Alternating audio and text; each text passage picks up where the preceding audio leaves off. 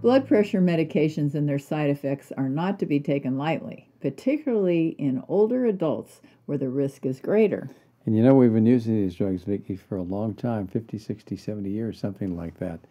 And the problems that we see with it are not something that doctors pay much attention to because they're looking at the positive things, not the negative things that these drugs do. Well, the thiazide diuretics have been the drug of choice, decreasing the blood pressure by causing sodium and fluid loss, lowering the pressure with volume depletion. So we're going to be talking about the common adverse effects that can occur from the thiazides and why close laboratory monitoring is so important. Right. Well, it's time to we need to change how we do some things in medicine, particularly when we're treating problems that are the symptoms rather than the underlying cause.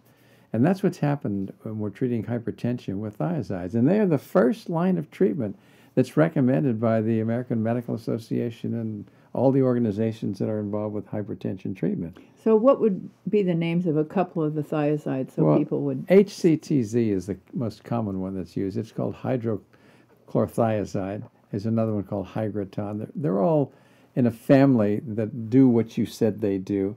And all of them have problems that are just the opposite of what you'd think because you're trying to prevent these things from happening. And for example, the cholesterol is raised. The risk for gout goes up because it raises uric acid. And diabetes. It increases your risk for getting diabetes. It causes metabolic problems beyond potassium, magnesium deficiency, which can really cause problems with increased angina and asthma and a lot of other things. And kidney injury. And you can have acute kidney injury. And as it turns out in these studies that were done at the University of California and through the University of Texas, there's a lot of a problem just from the three things they studied, which were low potassium, low sodium, and kidney injury.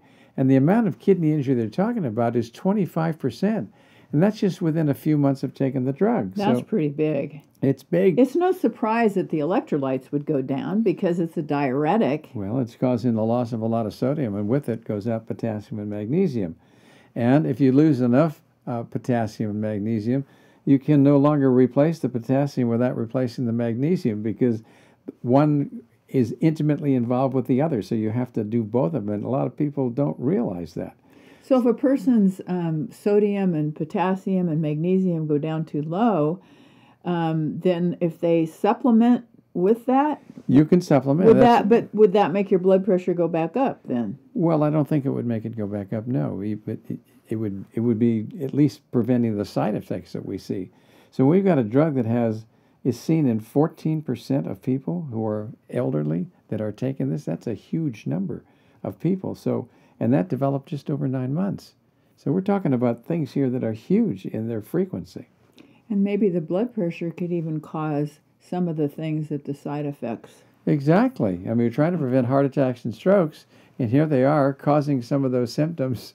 That you're trying to prevent by taking the medication in the first place. Exactly. So the other thing that this article pointed out is that only 42% of patients who were started on these thiazide diuretics were getting follow-up blood tests to see what's the effect on the cholesterol and the uric acid and the blood sugar and the potassium and the magnesium. And the kidneys. And the kidney failure. That's right. So maybe it's a good idea to ask your doctor to do this lab work because many of the doctors aren't doing it. Maybe it's an even better idea to treat hypertension and its cause. So what we can do is lifestyle. Yeah. Live a healthy lifestyle. Right. Exercise, eat the right food. Reduce your stress. Get enough sleep. Yeah, all those things are very important in reducing the effects of hypertension. So when we're talking about managing hypertension, any treatment that we do, any drug that we use in the mainstream has serious potential complications, and they're not as infrequent as you think. So if you've got hypertension, you better be thinking about what can I do to take responsibility to treat my hypertension myself.